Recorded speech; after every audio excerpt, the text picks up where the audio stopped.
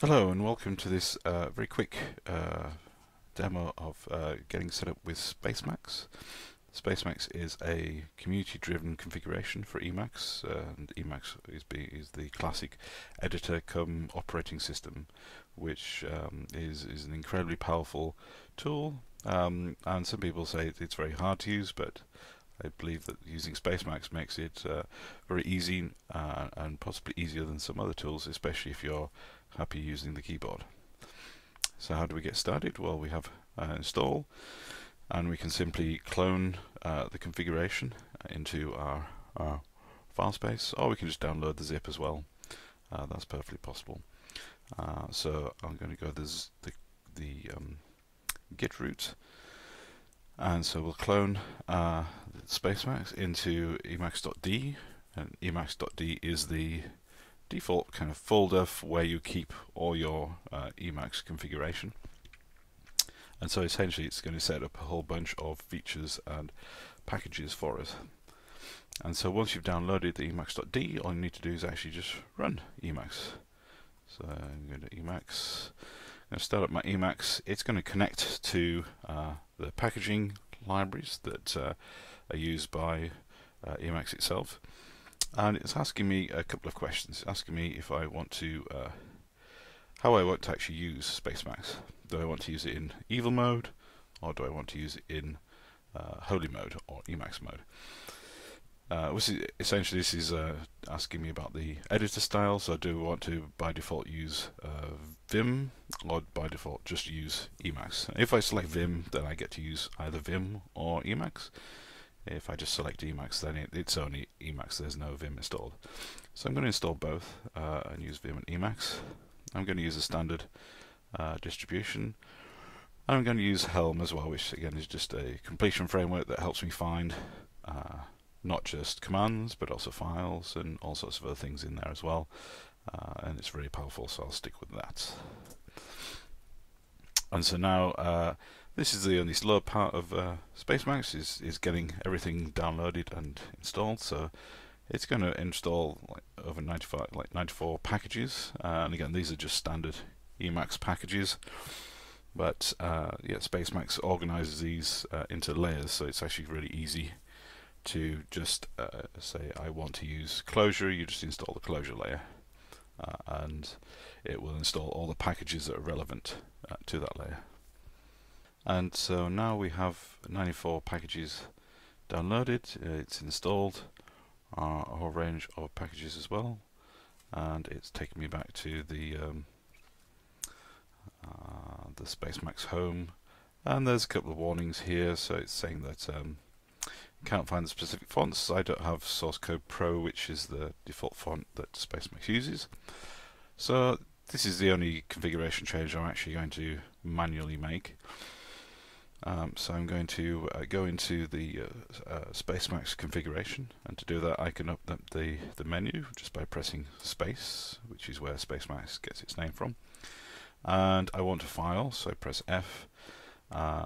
It's in the Emacs group of files, and it's the dot file. It's the .spacemacs file, so I'll press D, and there we go. And I'm into the configuration file.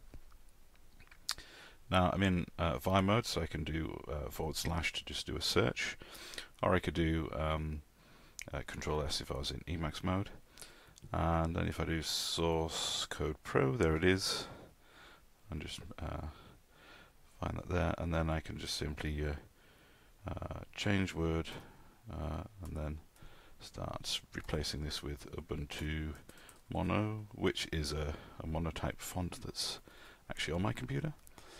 And I'm going to maybe increase that to 20, which is a good size for demoing. And just by experience, I'm going to change that to 2, just to make my power line mode, which is this purple. This is bar with a purple border around it. That's a power line, which shows me lots of information about the files and modes I'm running. Just going to make sure that looks nice by there. So I'm going to save that. So come out of there by pressing FD or escape, and I can now save this file.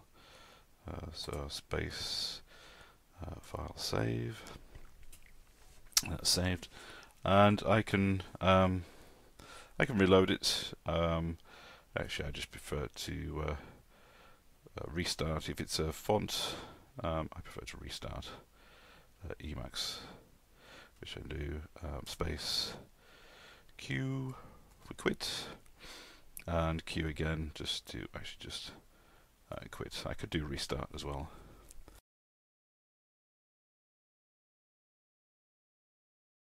And so now we fire up Emacs. Okay, so we're back on the Emacs homepage, and I want to do some development. In this case, I want to do some Clojure development, but I haven't actually configured Spacemacs to do Clojure.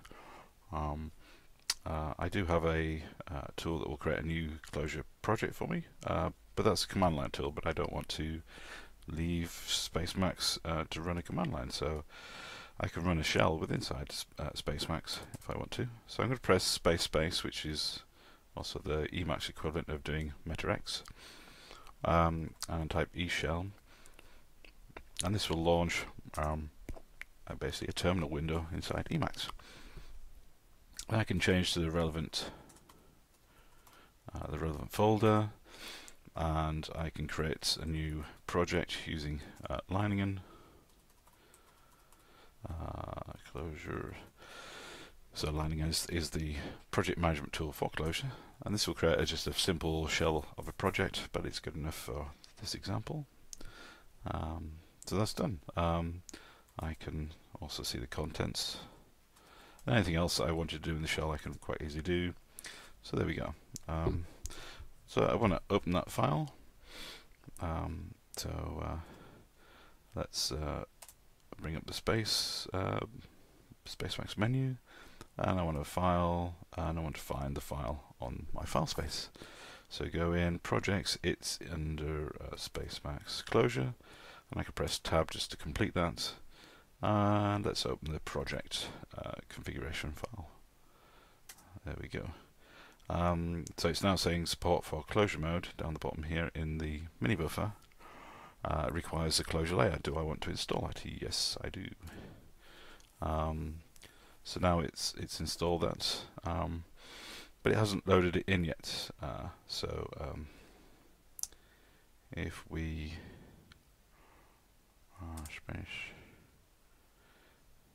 so if we basically we want to file Emacs and reload, this is now going off, and it's going to download all the Clojure packages in that layer. So after a few moments it's downloaded everything, then I'll have a working Clojure environment, and I haven't had to go in and configure the .spacemacs file in order to get this. That'll be done. So now we could basically just type in Clojure. Oops, I can't spell Clojure mode. And we're in Clojure. Or if we just opened any other file, so we do space find file. Let's open the source in the namespace and open the core file. Yes, and then we've got our Clojure environment, and it's giving us syntax highlighting, it's balancing brackets and so on. We've got smart parens, so if I open a bracket it's closing stuff. So if I wanted to call foo with an argument, then it's completed the double quotes, it closed the brackets for me for the list. So again, it's a lot easier to do structured editing in Clojure as well. And I also get a specific menu for Clojure mode as well. So if you do Alt and return, or meta and return, it brings up a menu that's specific to this mode, and this mode is Clojure. So I basically want to start a Clojure REPL, so I'll run the cider jackin function, which is just under single quote, and this starts it starts a server. It's injecting all the dependencies and libraries I need to start a REPL up. So again, there's no fiddly configuration I need to do for this as well. It just will work for me. It does take a few seconds to start everything up. It's doing quite a few interesting things in the background, but there it is. It's connected now. And do I want to make an apple pie from scratch? You must first invent the universe. There we go. And so now I can actually evaluate this code. So I can evaluate it line by line. I can evaluate the whole buffer. And again, I can use that that mode specific, that Clojure mode specific menu. And so I want to evaluate and evaluate the last expression. So the expression before the cursor. So there we go. So we evaluated the namespace.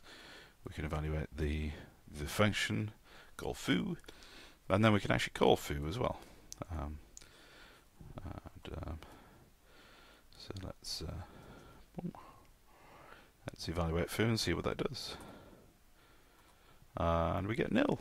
And we get nil because it's basically print line is pushing something to the console log, which gets displayed in the REPL window. And by default, the REPL window isn't shown, but it is there. If we actually go and look at the space menu, and we can see that we look in the buffer list by doing buffers. We can see down here that there is a cider REPL, which we can open. Alternatively, you can also use the Clojure menu to do the S for cider REPL and switch to the REPL buffer as well. So we get a REPL buffer down here, and we can see it's printed out hello world, Spacemacs hello world. And I typically just evaluate things inside the editor window, but you can also evaluate things in the REPL as well. And all this is working again without having to do any. All this is working without having to do any configuration really, except changing the font. And the nice little touch is these little green bars just down the side in the fringe of Emacs. So this is showing that def foo has been evaluated, and if I change def foo for something, those little green lines disappear, and I can replace it. So that gives me a visual indication that I need to reevaluate this function. So